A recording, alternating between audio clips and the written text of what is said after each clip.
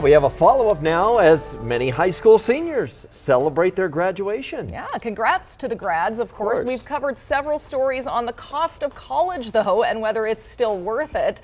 A couple of months ago, I sat down with the new president of CSU in Fort Collins. She told me most of their graduates find good-paying jobs and leave with minimal debt.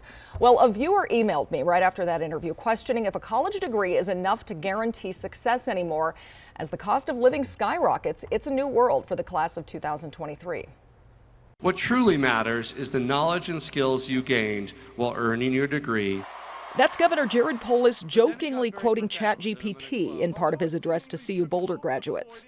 But what is the real value of a college degree? It's top of mind right now for Colorado's higher education director, Dr. Angie Piccioni. We have in the past, we've looked at access. Who can come to college? Then we looked at affordability and say, how do they pay for it? And then we looked at attainment.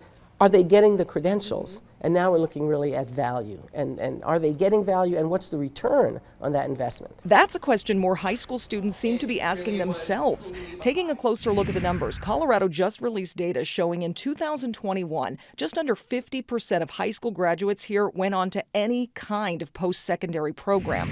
That was down from just over 50% in 2020 and down from 56% in 2019.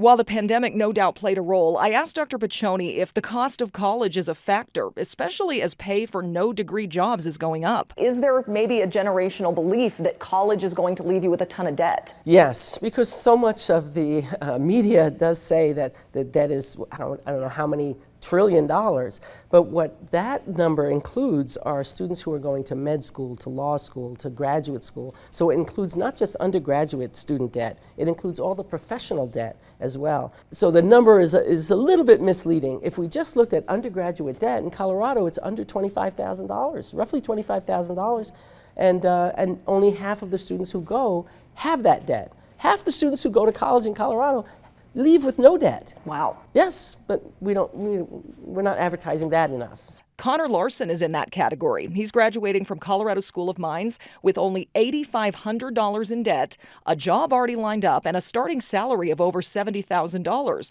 But then he tried to find an apartment near his new job in Boulder. I looked, and there was like a room in a house that was being rented out, and that was like $1,700 a month.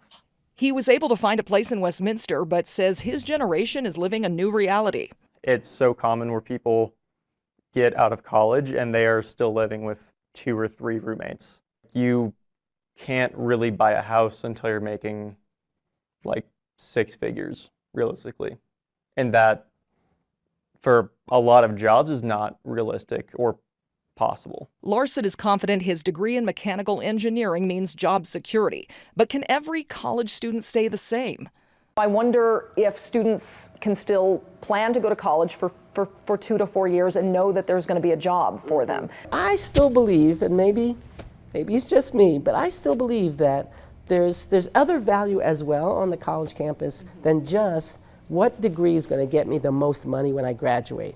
There has to be that personal fulfillment and satisfaction.